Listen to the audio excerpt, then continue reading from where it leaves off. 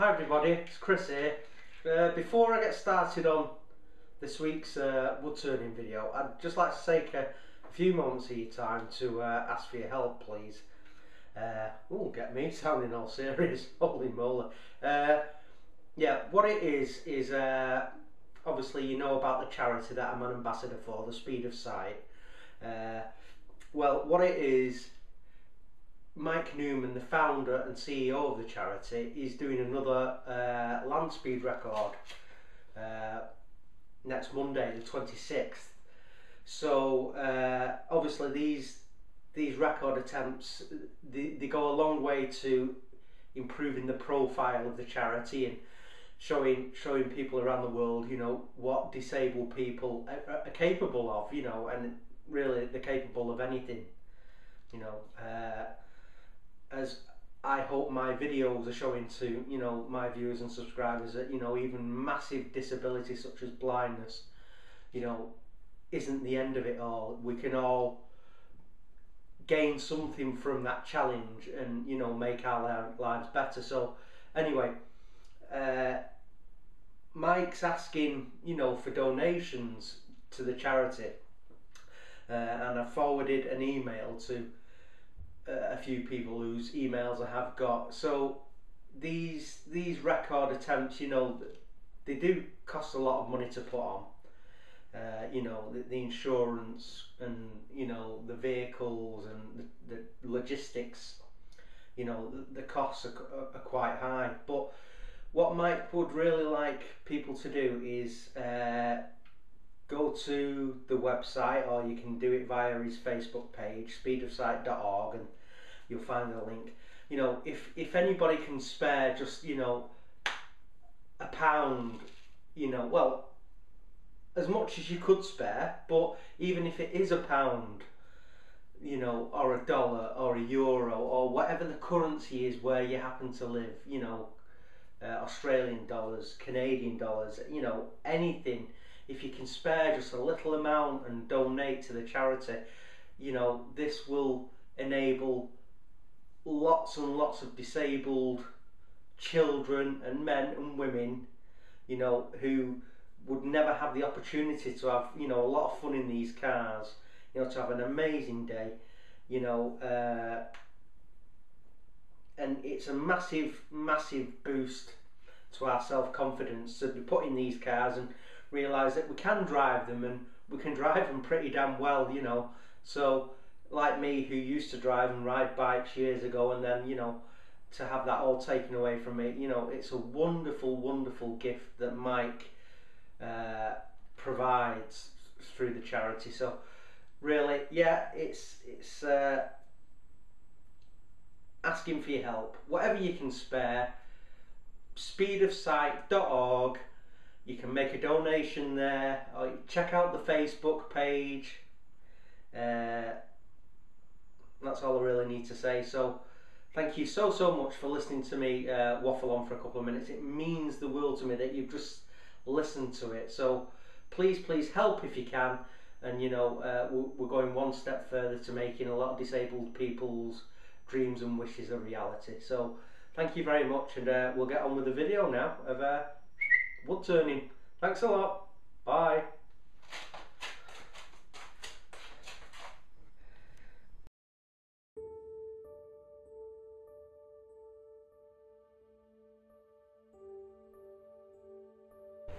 Okay everybody, we're in the garage now. So what I'll be doing today is I'm going to turn a beech bowl.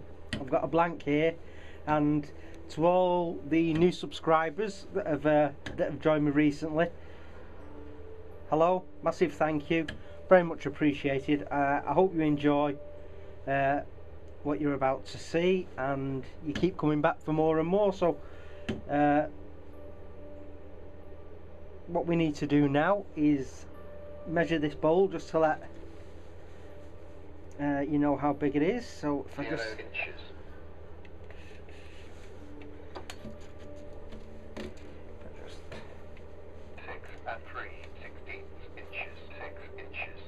So it's 6 inches in diameter and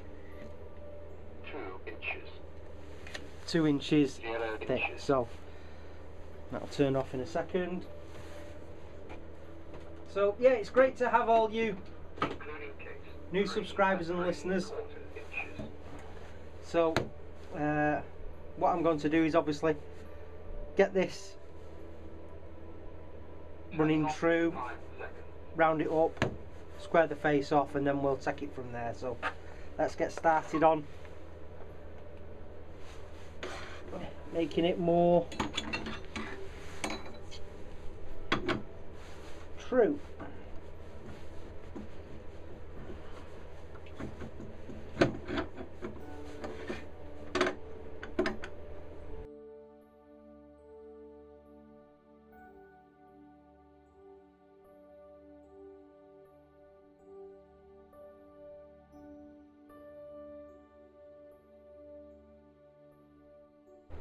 Okay everybody, I've got that blank in better balance now, and what I've done is I've used my little template with the tailstock centre sticking through, and I've used my thin parting tool just to give me a dimension for the chuck to work in expansion mode. So I can put that back now. So what I need to do now is make the recess for the mortise. So let's just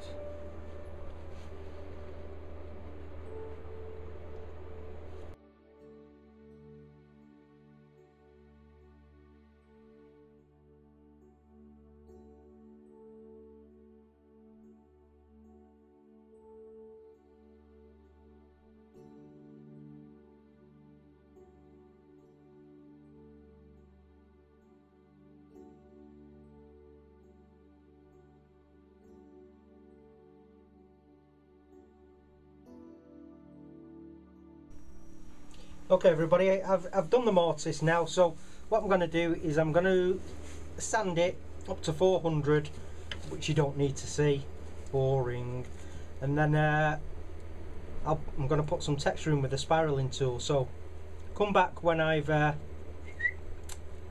sanded this, and I'll show you how I spiral it.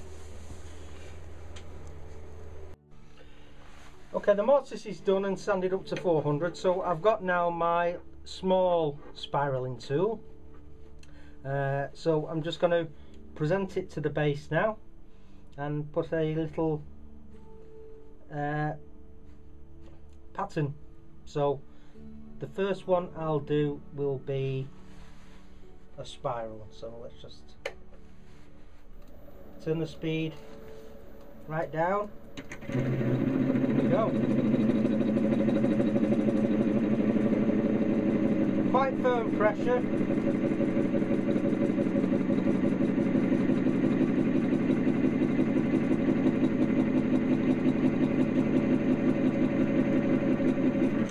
Now, all being well, that should have put quite a nice spiral on there, and that feels lovely, that. So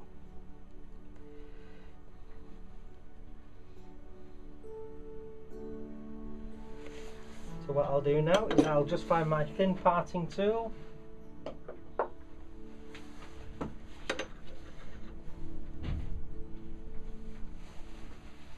put a line to the outside edge.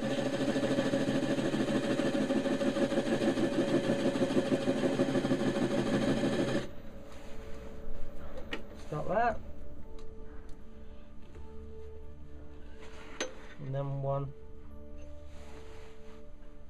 on the inside edge.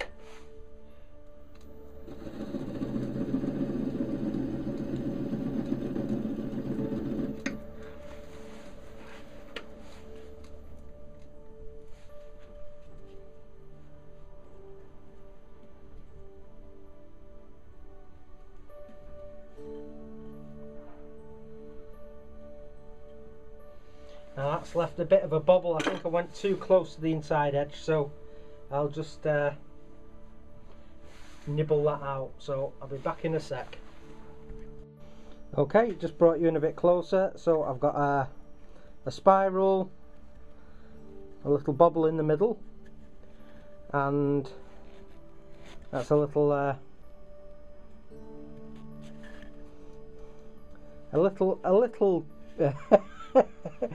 design change there, but it works. And spiral. So there you go. So we'll start shaping the outside of the bowl now. Okay, let's start shaping the outside of the bowl.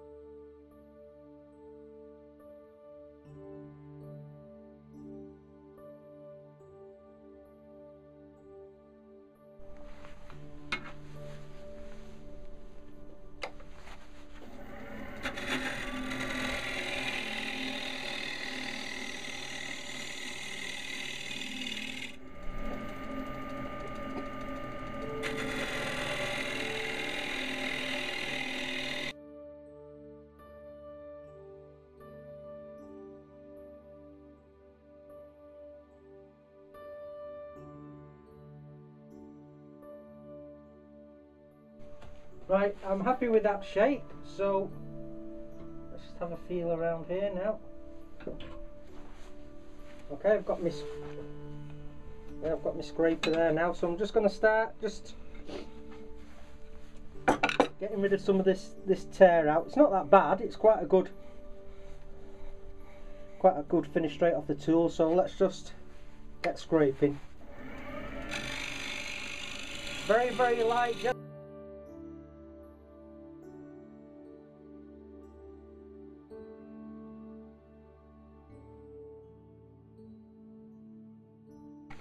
Okay, I've finished the outside and I've just burnished the bottom with some shavings, so I'm going to sand the outside up now, and then I'm going to texture the outside quite a lot actually.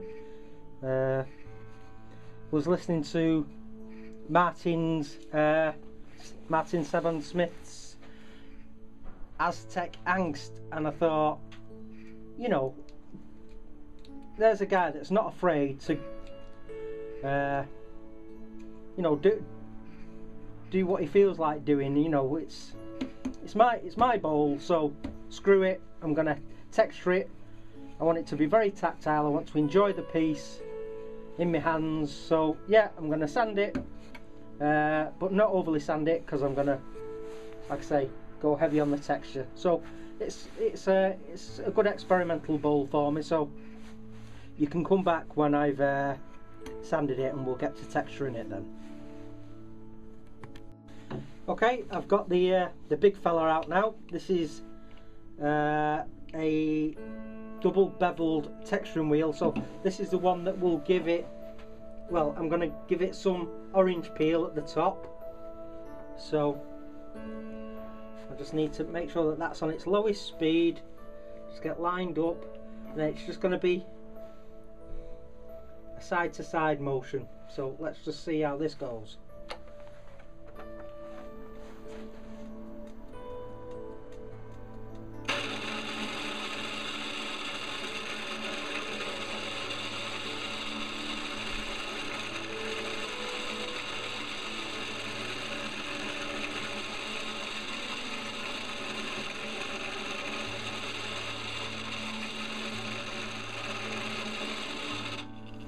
Stop and feel that.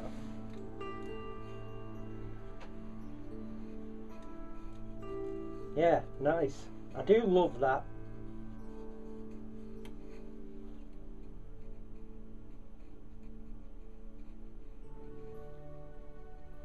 So what I need to do now is just put that down,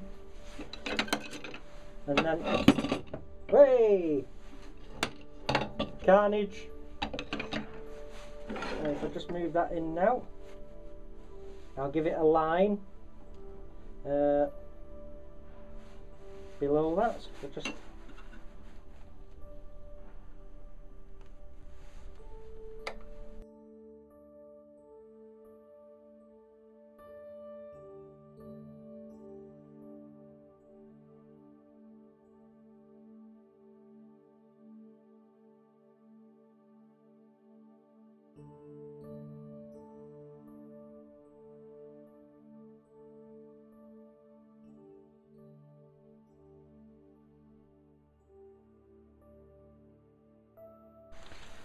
Okay everybody, I've spinned the bowl around. Just excuse me while I come back round there.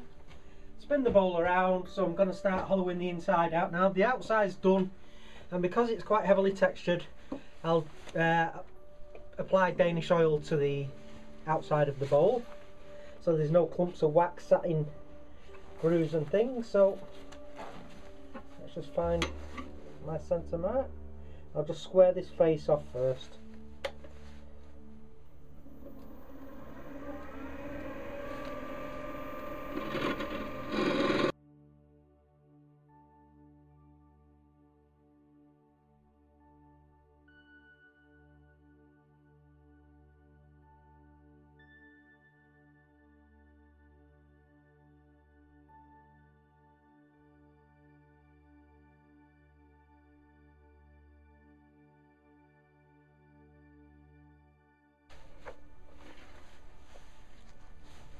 I'm just going to have a go now with the gouge, just to prove that I've still got some traditional skills. So here we go.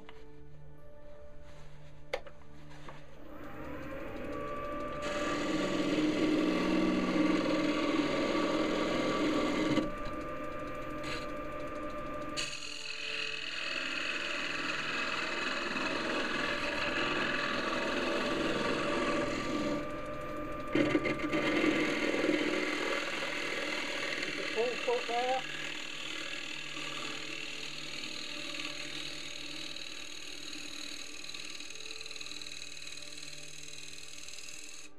I can feel the nice curlies coming off there, so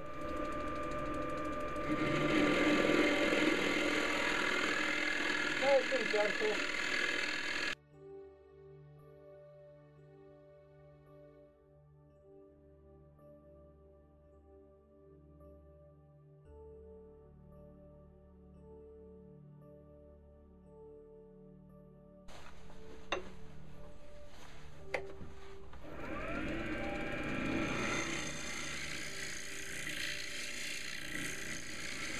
Just doing some scraping now, just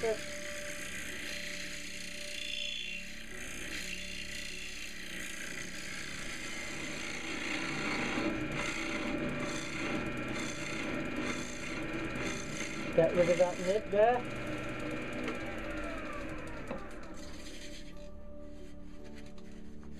Right, I'm more than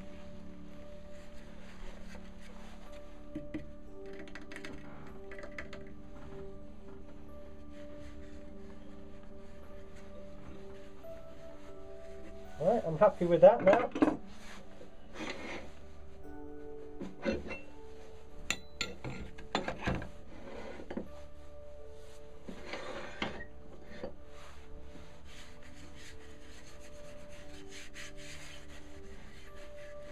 Right, so it'll be on with the sanding now. Right, I've sanded the inside. Now what I'm going to have a go at next is probably going to get most of you going, oh my god. You can see what I've got here. You know, it's a blowtorch. Now I'm willing, and I am going to have a go at doing this because I'm so intrigued with the whole scorching and colouring thing. You know, I don't want to sort of like miss that ship. So I do use a gas hob in the kitchen all the time. I've been to college and done a cookery course where we've used gas burners. You know, I'm safe around gas. So all I've got to remember is nice gentle flame, you know, and just keep obviously the handles here so I know that it's pointing that way. Don't get too close. I just want to have a go. So, you know, that's me. I've got to have a go. Does this unlock? So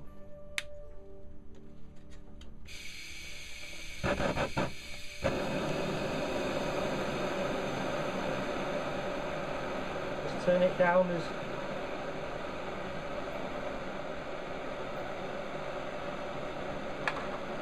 so my hand will be turning the work from right at the back of the headstock where the pulleys are. So my left hand is nowhere near the work,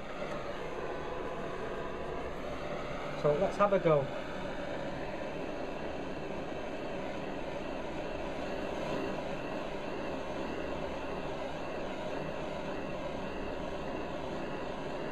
Is anything happening?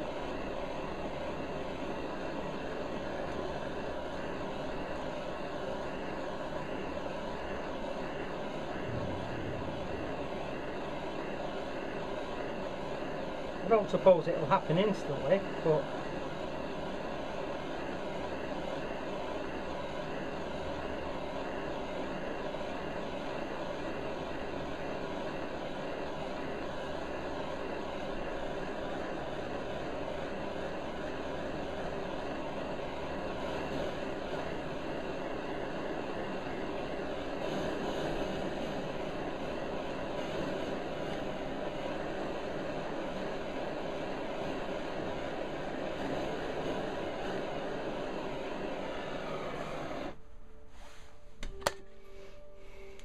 anything happening?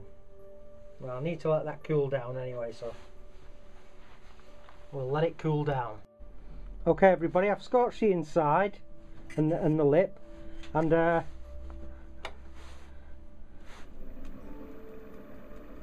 I've had a feel and I think it's got a bit of a wobble on, but that's cool, love it. Not burnt the garage down, so I'll be back in a minute. I'll just give it a light sanding. Okay everybody, here's my first scorched bowl. So I haven't got a clue what it looks like, obviously, so you guys will have to be judge, jury and executioner on that one, so please be gentle with me. Look, seriously, that's, you know, that's a big thing for me, trying something completely new that I've been wanting to do for ages, and listening to everyone scorching and colouring, you know, it's, you know, I sit listening to all these videos and I'm thinking, should I try that? Can I try that? And then today I thought, bugger it, I will try that, because that's what I'm all about, trying new stuff. So I've textured the outside with the texturing and spiraling tool, so hope you can make out the detail there on the outside. And there's the underside in the mortise. So it's a little beech bowl with some scorching inside. It's probably resembles a piece of charcoal, but it feels okay and everything, but it's probably just a mass of black. So I don't know if you're catching any of it if I just spin it around. Hopefully I've not completely killed the bowl, but anyway, I'm very happy I had a go and the bowl didn't set on fire. So that's it really, that's another bowl done. So I hope you've liked it, and thank you once again to all my new subscribers and new viewers and everything. You know, I couldn't do it without all your help and support. So I'm pretty much done now for today. So hope to speak to you all soon, and even though I'm massively busy next week with Halloween stuff, hopefully I'll get time to do a TNT. So thank you everybody, have a great weekend, bye. Oh yeah, one more thing, don't forget to please like, share and comment. Cheerio, bye.